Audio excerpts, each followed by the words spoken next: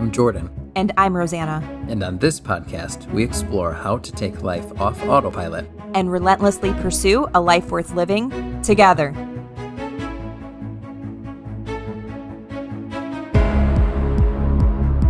Hello, and welcome to Season 2, Episode 1 of the Relentless Pursuit podcast. New season, who dis? We got some new mic stands here. We are working on just getting better, getting a little bolder, and taking next steps to kind of grow this podcast a little bit. Yeah, so the mic stands, you're saying, is a major step in that direction. Major step. We have mic stands now and a plant on the table that my husband wanted to put on the table. So we can't believe that we're already kicking off Season 2. We've had a little bit of a break, about 4 weeks between the first and second season. And, we've started recording and planning for a while, but we're ready to jump in. And we're so excited that you are here joining us today. So, we had a few objectives when we began this project. When we were kind of dreaming it up, there were 3 things that really stood out to us that we wanted to accomplish in the year 2020. And the first was to spend some time together. Right. And that's really the priority, is like just making sure we're doing something for us. That is, I think, a great excuse to spend even more time together. Right. And so some people go to the movies or take walks. We're just a little weird. We started a podcast. The second part of it, and I think maybe the reason why we did it in the form of a podcast, was that we wanted to create something together that had value and that we could be proud of. So we've taken on some different kinds of projects together over the last 10 years. But this is something that has value beyond some kind of a monetary value. Right. And I think there's a lot of ways to spend quality time together, and a lot that we enjoy. And this is one of those ways. So it's a chance not just to create a memory or an experience, or, like go to the movies is a great activity to enjoy and mutually share.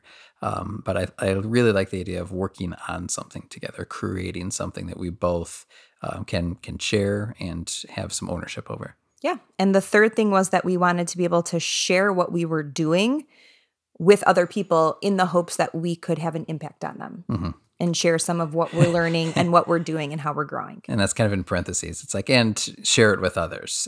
Hopefully it will have a positive impact on them. It certainly has been for us. So we've really just kind of greatly enjoyed all of this. Every time we talk about the podcast, or we're thinking about it, or we're planning for it, it brings a lot of joy to us. So we just wanted to say thank you to all of those who have listened to Season 1, have been promoting it to your friends and in your circles, who have given us shout outs on social media and left us reviews.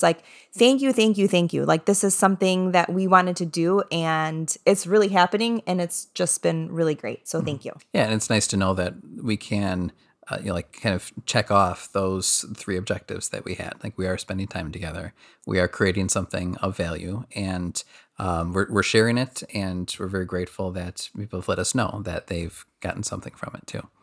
Right. Well, without further ado, here we go. Let's get started. Season 2, Episode 1. This one is titled "The Stories We Tell Ourselves."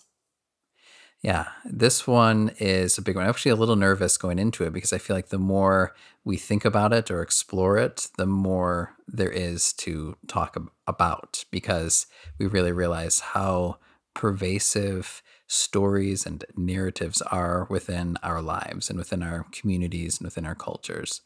So as we get into this topic, we realized that we wanted to really kick off Season 1 with this, because there's so much that stories do for us, in the sense of personally, but also in that sort of meta sense of looking at the narrative of a nation, the narrative of mankind. And these are stories that really have an enormous role in shaping what we believe and what we end up doing. And I don't think that we can really do justice to a lot of the other topics that are coming up in this season without starting here, without talking about the stories that influence us. Yeah, I think one of the things that we can probably all agree to if we think about it is that humans are storytellers. Throughout history, people have passed down stories from one generation to the next in an attempt to explain their world, their values, their beliefs, their traditions. What what comes before them, or, from the people that came before them, and then passing it down to future generations. And we use those stories to reaffirm our identities, our belongings, and our purpose. Right. And if you think about it, like humans really have this enormous appetite for story. And you think we would run out of it after a while. But I mean, so much of our entertainment, from the movies we watch and, plays, operas, musicals, and television shows, even video games, and of course the books that we read, like these are all inundated with stories, these narratives that are telling us a sequence of events, many of them entirely fictitious, right? Totally made up characters and made up events, but they have very real thematic implications for what we choose to believe and apply to our lives. And we're always telling stories. Like, think about what makes like the most entertaining conversation is when you get together with others and you're talking about the events that have happened to you or to people that you know, and we're passing those around to one another. I read a book called The Storytelling Animal by Jonathan Gottschall, and he makes an interesting comparison. He just says, like, just imagine hypothetically, way back in mankind's past, there were two tribes. One tribe would kind of go back to their camp or their village each night and study warfare and analyze data. And the other tribe would go back to their camp each night and tell stories. Which one do you think would be more successful? Like, you kind of lean towards the first one, like the one that's like studies warfare and is like the scientific, analytical kind. But if you look at the course of human history, the kind of community that's more successful is the storytelling kind. And so he goes on, and it's a fantastic book that just explores why humans tell stories. And he gives a whole bunch of examples. He talks about how Alexander the Great was influenced by the Iliad and the Odyssey. Hitler was inspired by Wagner's opera Rienzi. A generation of Americans was invigorated by Uncle Tom's Cabin in the 1850s. So these characters and these events, these themes, give all of us like shape and understanding and vision to our lives. Well, but even before that, because these are, I would say, like even more modern examples, even though these are, from past history. Mm-hmm. But if you think about like the creation myths of like Greek mythology and like Roman history, right? Like those creation stories that were created long ago to help people explain their world, mm-hmm. that people were passing down. Like those people weren't in the analytics of, crunching data. Right. They were sharing stories about this is how we came to be. This is where we came from. Like this the is Bible. Who we are. This is who we are. How we, like as individuals, as a community, like fit within the context of our world. And right, those are big gaps to fill that these stories are doing for us. All through story and all then verbal too. Like none of this was written, but this, traditional retelling and passing down from generation to generation. Mm-hmm. And then you're right. It's not just these fiction stories that have influenced a handful of historically influential people. This is everybody, and so it's not only like the writers or the poets. There's common myths or narratives that we tell ourselves collectively. So I was reading another book. Yuval Noah Harari writes in a book called *Sapiens* that human communities were able to grow out of the hundreds, outside of just directly knowing everybody in that community, which is generally like 80 to 100, maybe 150 people tops. So you're able to grow to thousands and millions of members within a community because large numbers of strangers can cooperate successfully by believing in common myths. This is the way he phrases it. He cites that myths that only exist in people's collective imaginations. And he cites religion, national myths, judicial or legal myths, and so on. There's really every angle and avenue of life is touched by some kind of story or narrative or myth that gives shape to the human imagination. And when we all share that allows us to combine collectively in the thousands and in the millions and do what a single tribe or a single individual never could do. So it's not even just about that there are these stories. It's that everybody then kind of believes in that story, in that framework, and then kind of lives like within the boundaries of that, right? To like move it forward or to perpetuate it or to want to replicate it or to be a part of it. Exactly. Like you could think about 9/11, right? This is, something that happened when we think about it, we think of it happening in New York. But why do we feel connected to the millions of people who are thousands of miles away who we've never met? It's because we share the same collective interest in the American story, and we feel that our identity is interwoven with theirs. Right, that even though we live in 50 different states, we have a national identity as Americans. So that collectively, although we are different by region and location, we are a part of a bigger story. Exactly. So that story of 9/11, then you see, I actually saw a post on this recently.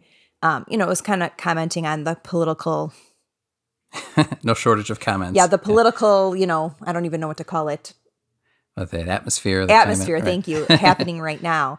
But it says, I don't want to go back to 9/11, but I want to go back to 9/12, where America came together. And it didn't matter what our differences were, what we believed, who we voted for. It was all about that we were all together on the same side, on the same team, finding commonality instead of division. Right. And there's no shortage of division in politics when you have rival candidates of any generation trying to distinguish themselves from one another. But there is this collective story of what it means to be an American. There's this shared identity, and so we look back through history. We try to tell that story, and sometimes we argue over that story as well.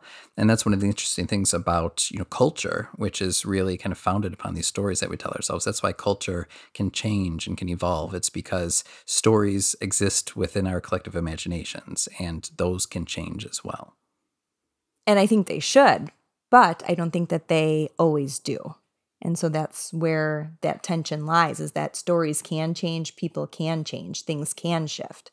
But if we let one story or one narrative limit us, then our potential for growth becomes stifled. Right. And that it works. And I want to talk more today because that works on the personal level and the small, like family or community level as much as it does in the national and even the international level too. Okay. So there's so much to explore. I know We're a little intimidated by the breadth and depth of the topic. We were kind of, just talking about this lightly yesterday before we decided to record today. And we were really getting into it and all the different facets of this topic and what it lends itself to. So we're going to just try and do it some justice, but we may leave with, more questions than answers. But hopefully it inspires you. Yeah, hopefully it inspires you to think about this topic a little bit more. Yeah, there's an interesting quote that I read from Seth Godin. He wrote, it's a book about marketing. So he focuses on, the book is called All Marketers Tell Stories. And he says that stories are true because we believe them. And when we give credence to a certain message or a certain idea, then it feels like it comes true. It almost becomes like this self-fulfilling kind of narrative. And he gives examples mainly from the marketing and from the business world, but that easily transcends into our own personal lives and into the larger meta-narratives that we live through. Yeah. Well, and that reminds me of, if we're talking more about personal narratives, it reminds me of something I read. Northwestern University psychologist Dan McAdams, who is an expert on what he calls the narrative identity. And that is an internalized story you create about yourself. So if we're talking about stories, let's start with the stories that we create about ourselves. Let's kind of start there. Right. So the first thing to understand is that this isn't just other people telling us stories that we consume for entertainment. This takes on a very personal level. We as individuals tell ourselves certain stories. That's what you're saying? Yes. And this was something that you and I were talking about, and I hadn't really thought about it in this regard. And then when I was thinking about it a little bit more, that's when I stumbled upon Dan McAdams and this narrative identity. If you think about it, we do tell ourselves stories about who we are. We kind of make up these stories, or we kind of limit ourselves to maybe sometimes who we think we are, or we tell ourselves we're this kind of person. And whether that's true or not, but then we live it out. We live out these confirmations of these stories that aren't accurate. So this is what he says.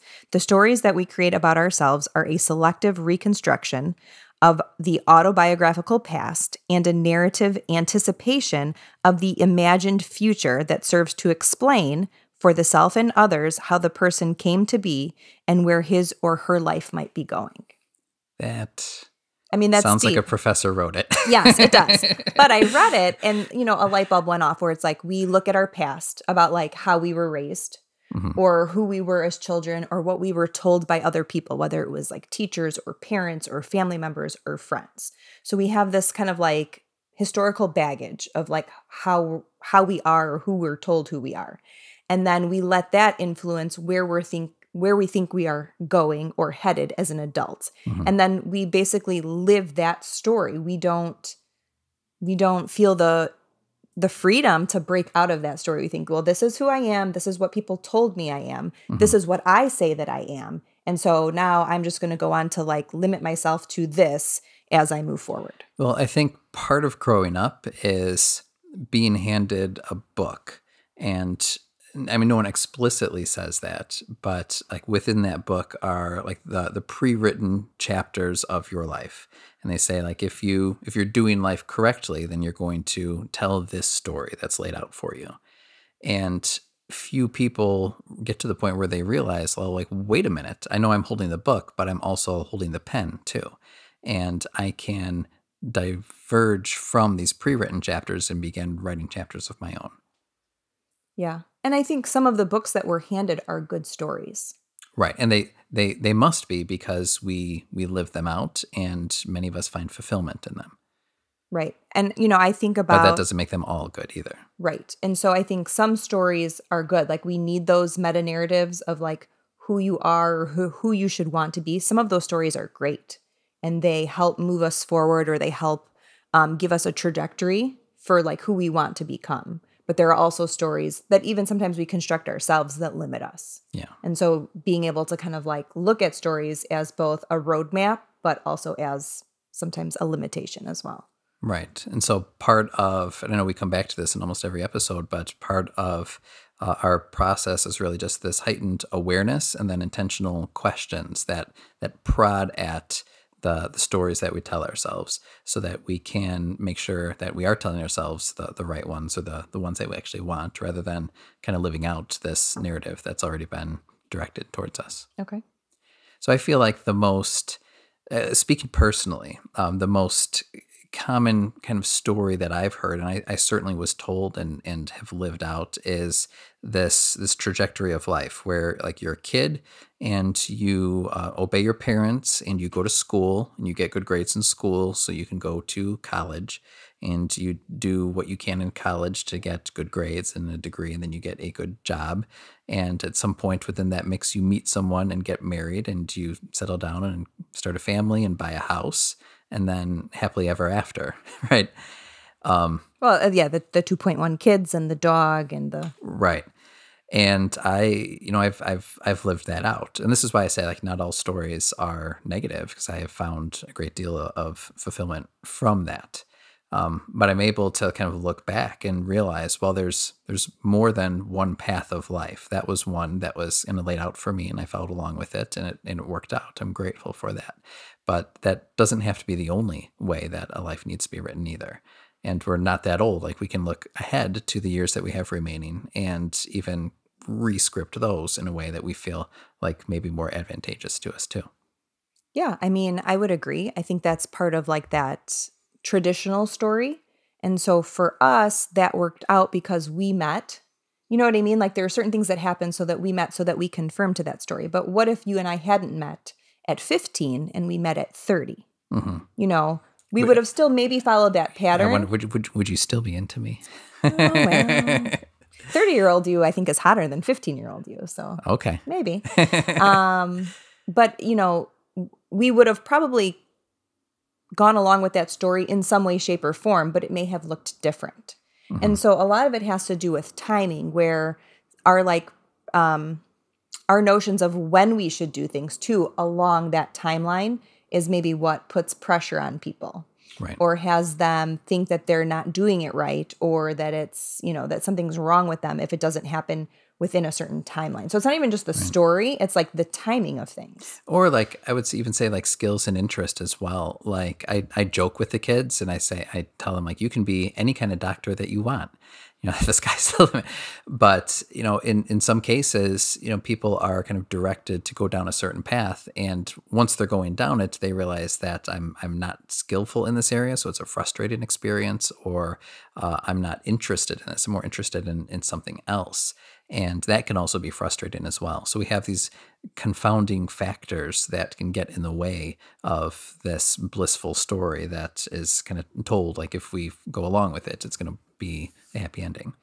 Well, and I think so now that we're adults and we have kids, that was one of just some of the thoughts I had. Like as parents, what are the narratives we're telling our children? Mm-hmm. Now you joke with our kids about like, yes, you can be any kind of doctor you want, but where did that come from? That idea that you telling them that, right? Even the idea of being a doctor, like I don't know. There's I think a societal prestige that's impressed upon people who go into the medical field. And I would like for my children to experience that prestige.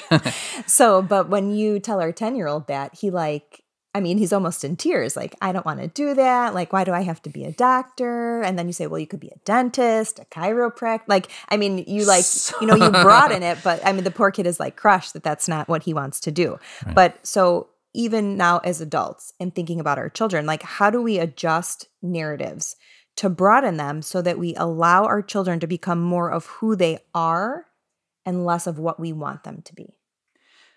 I think a lot of adults would even like struggle answering that as adult. Like as an adult children, because right, we for decades in our lives, like still abide by the expectations kind of put on us by our parents, and it's difficult to get away from that. So I think your question it's almost like too challenging to answer, because I feel like it's a lot of pressure to kind of give shape to a child's life while at the same time giving enough freedom for them to find the story that best befits them. Yeah. Well, but I think about that a lot with our kids. Like we want what's best for them, right? Like we want the best schools, we want a happy and bright future, but maybe our picture of that for them is not the picture that they want or the picture that they're going to lead. So how do we do the best we can in raising our children without forcing them to become something that is not, really who they are?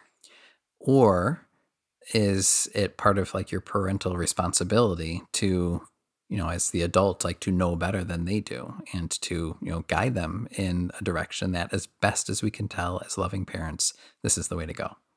I think it's a little bit of both. Right. So I think it gets complicated. And maybe the best thing to do is kind of look at our own stories and see where we were either, successful or needed to adapt to, become who we needed to be. And maybe the better we understand our own story, the more we can understand what approach might best be fitting for our kids. Yeah. So is that what you want to do? Do you want to look at some of the stories that we were told and the stories that we've told ourselves? Do you want to look at those, or do you want to, just talk more bigger picture? Yeah. I want to talk about my story a little bit, because I think it's only really made sense to me within the last couple of years. And so, and that's the funny thing about stories is if we were to sit down or if we were to ask someone else, like just tell me the stories you tell yourself, write them down right now, go. It's difficult to articulate because we live along these lines, but it's almost like being a fish in water. Like, does the fish know that it's wet? Well, it's a difficult question because that's just how it lives. And I think that's the same with us within these stories, is where that's just kind of the path that we go down. That's what we know. And as we live that out, we're not really aware that there's dry land or there's salt water, that there's other things that are out there. So all that to say, just the more I kind of reflect on my own upbringing and the way that I've acted in the past, and even more recently, I think it helps give a little bit more shape and understanding to it. So I would say the story that I've told myself for most of my life is that I've been maybe an underdog is the best term for it. Because I was very blessed to hang out with people who I think intellectually and athletically were just superior to me growing up. At least that's the way I felt. That's the way I perceived it. I'm playing sports with a bunch of people, and I'm the last to be picked, and everyone can kind of easily, outpace me or whatever. It's pretty evident that, all right, athletically, I couldn't hang with some of these people. But we still had a good time together. But yeah, but okay, maybe you were not a professional athlete, but you could hang in the rec league. It's nothing to be could ashamed hang. of. Right. But I think that idea of, so even just, not just athletically, but socially and academically, just feeling like I wasn't the best or couldn't keep up with the people that I was most commonly associated with, kind of put maybe a chip on my shoulder for me to try to prove to myself and at the same time prove to everyone else that I was the best. And so I remember, in school, like I pushed myself to like be the fastest reader. Well, why? Like, who cared if I could read faster? But I wanted to try to prove something. And I remember, you ever play that game Around the World, like with the math facts? Yeah. So you go like 1-on-1 against every kid in the class with the the 2 times 8, and whoever can answer it faster moves on. And I won that game like all the time growing up until I got to 5th grade.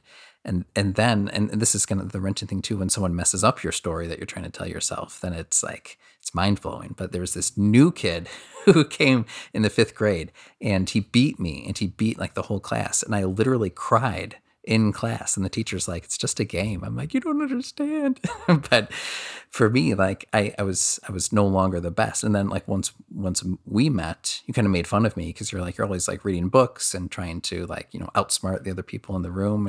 And when we played games, like I became such a jerk when I played games because I wanted to win. I became this hyper competitive kind of person. And I think a lot of that was to kind of prove that I wasn't at the bottom, that I was worthy, that I was at the top. And I've certainly matured since then. But that didn't stem from anybody else's perception of you. It was the story in your own mind that if you weren't the best, then you weren't anything. And I couldn't hang with the people who were, and I didn't have a place. So the story you told yourself was really, it wasn't a lie, but it was like this twisted view of like who you thought you needed to be. Well, and that's the thing about stories, is that we tell them to ourselves, but they are not, they don't exist anywhere beyond our own imagination. And there's a confounding, or not confounding, there's there's a bias that we have when we look back on our memory. So if we tell ourselves story A, then when we look back in our past, we're kind of cherry picking all the details that confirm story A. And like just that confirmation bias of like this is true because if you look at all these details. And I don't know if you've ever been in a conversation or heard a conversation where someone's like, "Oh, I'm just, this is who I am," and the other person's like, "No, no, no," and then they're able to point out an equal number of contrary details to prove that they're really someone else and trying to build them up, And it's difficult to pay attention to those things when the story that you're telling yourself, it doesn't align with those details. And so I feel like even just my cognizance of this explains my own behavior and then gives me a little bit more empowerment to, I think, make more rational decisions or to kind of reinvent that narrative a little bit better so that I can, become who I want to be rather than follow along the same pattern the rest of my life. Okay. So part of your personal narrative is this idea of this chip on your shoulder and trying to prove that you are better than what? Prove that I'm better than what I'm afraid I am. Wow. That's pretty deep. So I've thought about this, so I'm glad I can articulate this for us. Okay. So if I go back to like the stories that I've been told, and that kind of shaped the way that I was like raised or grew up, I think I would be remiss to not talk about like this kind of like immigrant story, and not of me, but of my parents. So I am first generation American. Neither of my parents were born in this country. My dad came here as a teenager from Italy when he was 13 and spoke no English. But they left Italy and were able to come here because they had a family member that was already here that vouched for my dad and his family, his 3 siblings, his 2 parents, and they came here and lived with those relatives until they could kind of like get set up and be on their own. So it was this very like long drawn out process. My dad comes here at 13 years old, speaks no English, and all under this umbrella that if you come to America, you will have a better life. Your life will be better. The life of your children will be better. There is more opportunity. So that's sort of like this international story about America that had been told, and it kind of becomes true because you have people like your parents' families that believed in it and did their best to live that out. Right. Life, liberty, and the pursuit of happiness. And then as each generation is here for longer, the opportunity becomes greater. And that, obtaining more and better is easier. And so my mom also was not born here. She was born and then actually grew up part of her childhood in England. So she was born in Italy, lived in England. Lived in England, so learned to speak English, although her parents did not. British English. British English. And my mom, unfortunately, does not have an English accent, which is, a little sad. But she used to have one when she was a little girl. Nonetheless, so even interesting, their part of her story is that she moved somewhere and is like this other, where her parents speak no English. She learns to speak English growing up, translating for them, then comes here when she's a little bit older, same thing, coming to stay with another family here because they hear that, at the time Italy was poor, they left Italy for England, and then ultimately that coming here would be better. And so growing up, although I am white and American born here, I never felt like everybody else. I always felt different. I didn't associate with those, not associate, but like identify as much with those people around me. Like because the culture of your friends, the culture at school was different than what you would go home and experience. Right. Like very, very, I would say very much American. And I don't mean that in a bad way, but like I felt different among them. When I went to their houses and saw their family, like my family life was different. And looking back, I would say all I wanted to do was be like everybody else. But now I realize how like rich and full my childhood experience was. But from both of my parents, I always got this understanding that same thing, you will go to school, you will learn, like it's your job to go to school and learn and get a good education, and you'll do the same in high school. And then from high school, you will go to college. My parents did not have the opportunity to go to college. Like that was not a part of their story. So this was part of, your story, I think that the breadth of it is a little bit broader in the sense that it kind of begins even with your grandparents, kind of making the decision to come here for a better life for grandchildren they hadn't even met yet. And then they try to do what they can for their kids. And then your parents end up having children of their own. And finally, you're kind of fulfilling that, where you are able to go to college, you have like a house and a career and a gorgeous husband and all the important things that they had envisioned. I mean, yeah, you're fast forwarding, but even how important it was for me to go to college to my parents, like that was a big deal. Like part of the reason why even when they were here and they worked and they struggled to make ends meet was like because they were going to work that hard so that when the time came to go to college, they could help me go to college. And that what opportunity that I had that they didn't, that would make my life better, that their life was good, but now my life will be better. And then when I have kids, like each generation is more educated and is more motivated and is loved and supported by their parents to do these great things that our namesake will continue to rise. I think that is part of it. And I think another piece of it too is that letting the next generation know where they've come from as best as possible too. Right, because our kids will know your grandma and your parents and be able to articulate that story. But their kids, I mean, who knows to what extent they'll be able to themselves have that relationship. So how do we carry on that multi-generational narrative? Yeah, and even my parents say, this is why we work so hard. This is why we save. This is why we're not taking a vacation. Like there were certain things that were told. And like through that, we learned about like hard work and discipline and doing without and sacrifices that need to be made and ways to live in which will empower us and get us to the point where we will be able to do the same things for our family. And so, growing up, like I didn't identify with those kids. I was different.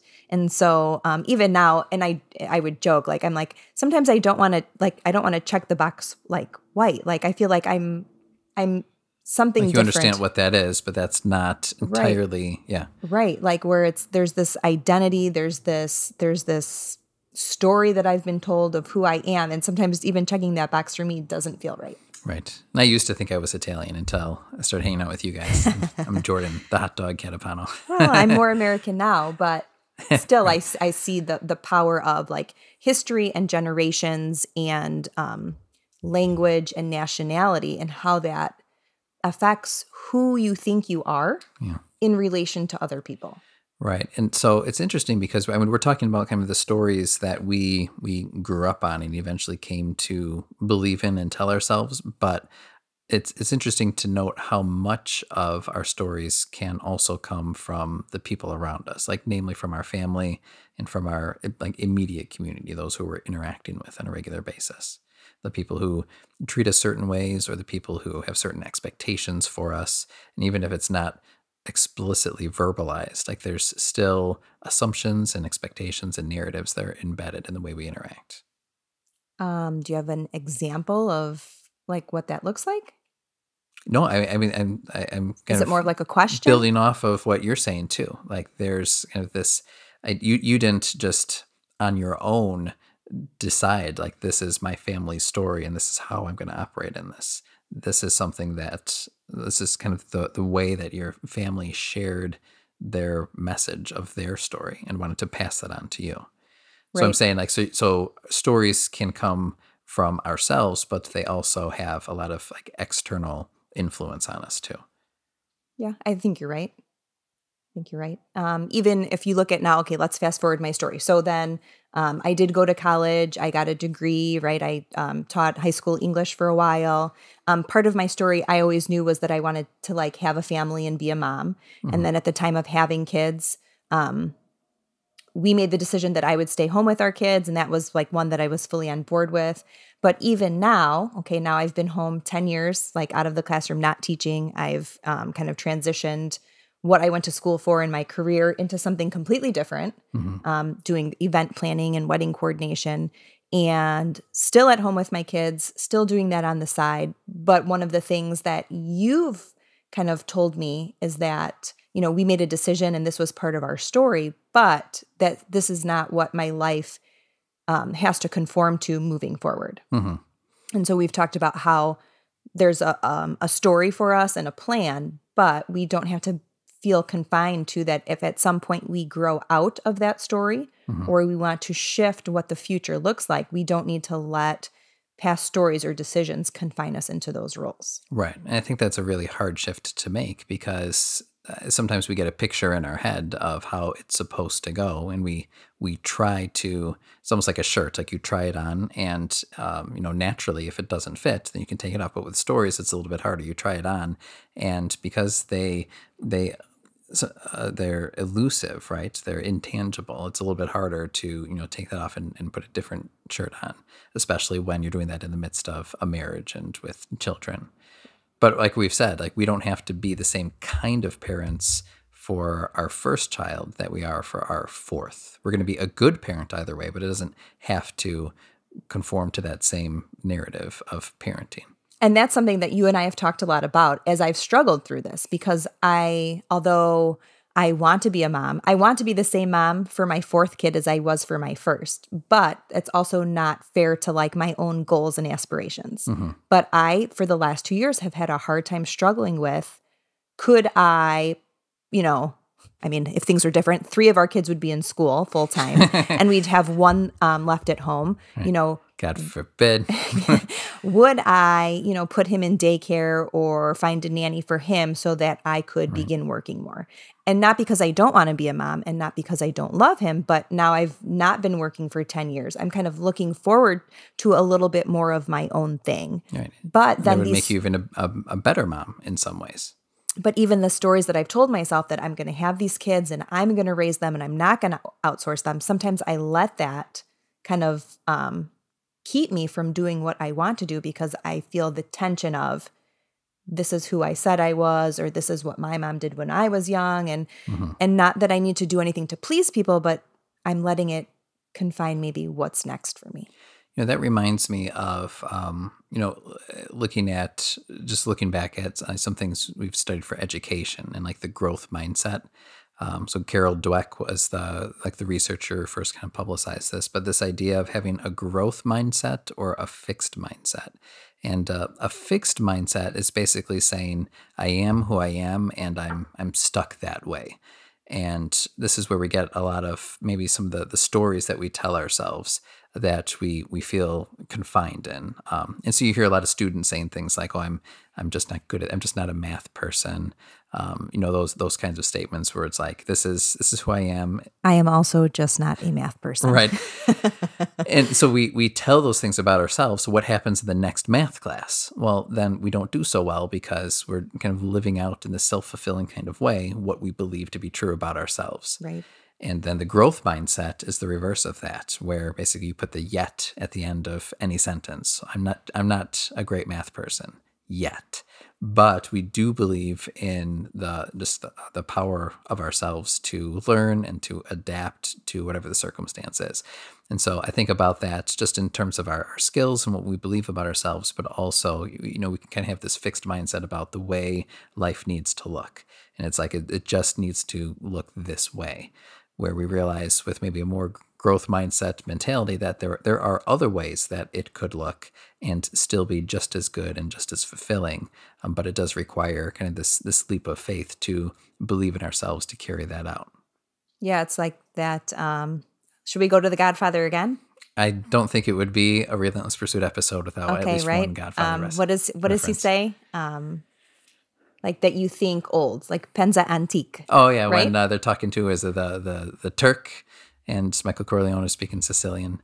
Yeah, so he's trying to explain to Michael Corleone that your dad is old fashioned. Yeah, he's got an old school mentality. Tuo padre pensa antique. I love that. But yeah, like this old school thinking where like it has to be this way, or it has to be this way because that's what I've been told, or that's what I've told myself. There's another quote that says, whether you think you can or you can't, you're right. Mm-hmm. And so if you think you can't, you're never going to get there. But if you think you can, then you just have to work towards it. But yeah, you're not going to get anywhere or get any further if you're always confirming that you're not that person when you very well could be. Yeah. A funny story I remember from being a kid where I think I was playing basketball with my dad. So it was one of my dad's life lessons that you never believe at the time. And then you get older, you're like, oh, that was pretty good. So he's like, do you know why Michael Jordan plays so well? I'm like, well, I don't know, because he's really good. He practices a lot. He's like, well, he does those things. But he plays so well because he has more confidence in himself than his opponent has in themselves. He's like, so you need to have confidence in your ability to, kind of defeat your opponent or to carry out this skill. We were talking exclusively about basketball. So I remember, like, I'm trying to play against my friends. I'm like, I'm trying to talk myself up. I believe in myself. I can do it. I'm better than this guy. And then they'd still steal the ball and, whatever. And I'm like, oh, my dad is full of it, whatever. But there's kind of this interesting science behind self-talk as well. And a lot of really successful people almost have like a little mantra that they repeat to themselves, or some kind of little monologue that they write down and just read to themselves each morning, or, certain things to try to make sure that they are telling themselves the right narrative, or the narrative that they feel is the one that they actually want to live out. Do you have a mantra or something in the back of your mind now that kind of not even inspires you, but just is a truth that you tell yourself, that you remind yourself in order to like move forward and be who you are? There's certain things. So this is, again, like kind of like newer narratives that I've had. There's some small things that sometimes you ever have this, like somebody says something about you, or they compliment you in some way, and you'd never really thought about that before, but then you remember that and try to be that every time. Yeah. Okay. So I just use that as a build-up, just as a minor example. Like someone had once told me years ago, like, you're a really good hugger. I'm like, I'm a good hugger. Okay. People tell you that all the time, though. Like, people have recently told you that. Like, he's such a good hugger. Right. And so I don't, you can't even really tell which one comes first. Was I always a good hugger? And people are finally noticing, or was it the reverse, where maybe I gave like one, good hug, whatever a good hug is. And, that person kind of noticed that, said something, and now am I living to affirm that? It almost doesn't matter what comes first, but that's something I believe about myself and something I do. I can't even say I do it intentionally, but I feel like that's something true about myself. So if someone came along and so people were like, "Oh, this person, they're a good hugger," I would be like, "Well, wait a minute, I thought I was a good hugger," So that's like more of a minor instance, but I think there's other things just in the way like we just believe about ourselves in different areas of our lives. Like I think of like at work, one of the things that I believe that I can do and I try to live out is bringing people together, like in the spirit of collaboration. I don't think I have very many good like ideas on my own, but when I'm in a group of people and trying to bring out what they have to say from their different experiences and just walks of life or whatever, then I feel like we get a lot of traction and can produce something of value. I think of the stories that like you and I tell about us. Like, how does our story go? We've said it thousands of times over the years, I think, right? Like we met, it was love at first sight. You can keep your eyes off of me. And we just clicked, and there was never any discord. There was never kind of this question of, is she the right one? Is he the right one? Right. Not even 4 years at separate colleges. Like there was Not even no. when we were apart, right? Yeah. And then, we got married, or we got engaged, and then we got married. And I think have reminded ourselves of that history that we share, but also this kind of simplicity to our love, where we never have to question that with one another, no matter what issue or strife may come up. Like so there's those foundations of who we have always been with one another that go unquestioned, and rightly so that we can, continue to build beautiful things off of that foundation. Yeah, I would agree. So going back to, I guess I have like two questions. One of them we sort of touched upon, which was how are we sharing narratives or expectations with others? Like if we said part of what influences the way we see the world is how other people are kind of dictating those expectations or those stories to us, we've got to be a part of that too. What are the stories or expectations that we are dictating to others, our children or otherwise? What's the right mind frame to have as we go about? I think we live in a time of a lot of comparison. And so I naturally love to hear people's stories, and I love how different people's stories are. Like, it doesn't even matter like what their story is about or how they came to be where they are. Like, I'm just genuinely interested because although ours fits like a certain story or a pattern, like I love stories that don't. Mm-hmm. I love stories that are surprising. I love underdog stories. I like stories of struggle. Like, I love learning about people and their histories. And so like when people will say, well, my story is not like yours. Like I didn't meet, and like people will actually say like in like parentheses, my Jordan when I was 15, like, like it's like almost like everybody aspires to that story.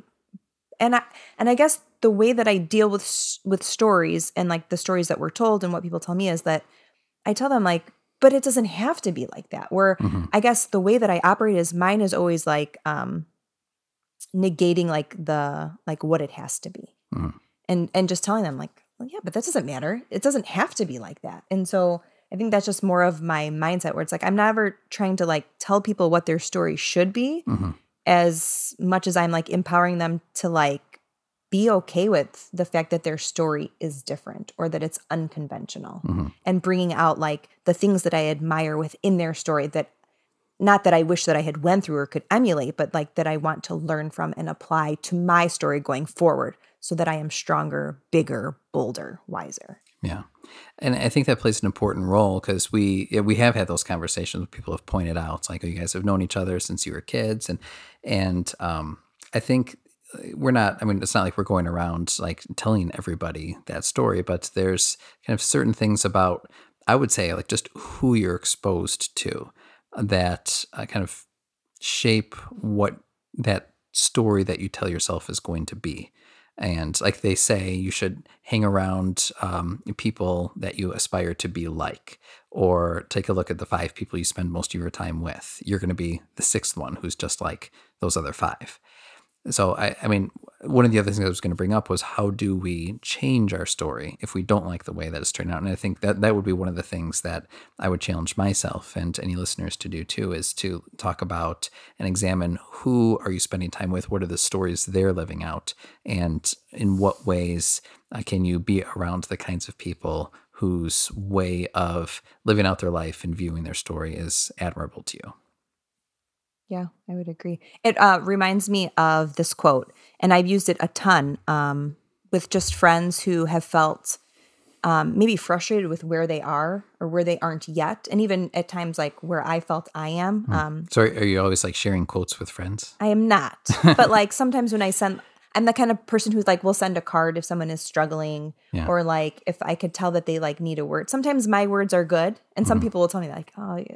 But sometimes like I don't have the words. And so this quote I have used before several times, and it's by F. Scott Fitzgerald. So it says, "For what it's worth, it's never too late, or in my case, too early to be whoever you want to be. There's no time limit. Start whenever you want. You can change or stay the same. There are no rules to this thing. We can make the best of it or the worst of it. I hope you make the best of it. I hope you see things that startle you. I hope you feel things you've never felt before. I hope you meet people who have a different point of view. I hope you live a life you're proud of. And if you're not, I hope you have the courage to start over again." And so I think I wrote that in a card to my mom and recited a part of it on the day that she retired this year. That her life has been what it's been until this point, but now she's starting like a new chapter to her life. And so maybe some of it was good and some of it was great and maybe some of it wasn't. But it was like this inspiration that like, that was the story, that was your story until this point. But you have this life ahead of you now, 62 years and forward. What do you want it to be? Who do you want to be? And starting to write that story and finding the people and the situations that will inspire you to be bolder, greater, wiser. Right. Okay. That reminds me of the Bob Dylan song. I was like, may God bless and keep you always. May your wishes all come true. Forever Young, yes, by Bob Dylan. Maybe that doesn't have anything to do with F. Scott Fitzgerald, but it's kind of this idea of like, what, like wishing well to someone, but that wellness, and that spirit of goodness can come with just kind of exploring the realm of possibilities within life and finding the ones that are most favorable to your own fulfillment.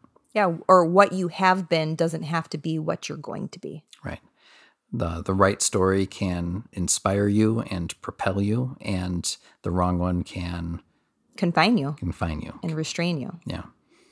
So I think that's a lot to digest in this conversation, and it certainly gives us a lot to think about as we continue to tell ourselves stories, as we continue to kind of write the story of us and pass on stories and expectations to our children. But what are those stories that you've told yourself that you live to confirm, even though they may not be 100% true? Like now is the time to kind of break those own myths that we've created about ourselves. I'm never going to be this, or I'm always going to be like that. Like we have a choice in the matter, right? We are predisposed to being certain ways, right? I'm never going to be 6'5" and, a point guard for the Chicago Bulls, but that doesn't mean that I cannot be a good basketball player. There are certain things that, that may limit us, but that does not need to confine us to who we can be in the future. Exactly. Good. Well, we're interested in hearing some of your thoughts as well. So as always, please feel free to stay in touch. And we hope you enjoyed today's conversation about the stories we tell ourselves. Have a good day. Bye-bye.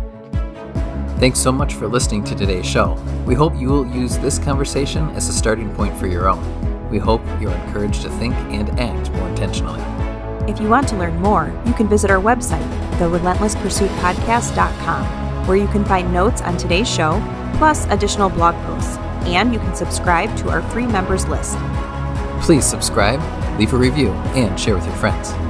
Facebook and Instagram are two great places to connect with us for daily doses of our quotable quotes, behind the scenes, and real-time photos, videos, and challenges.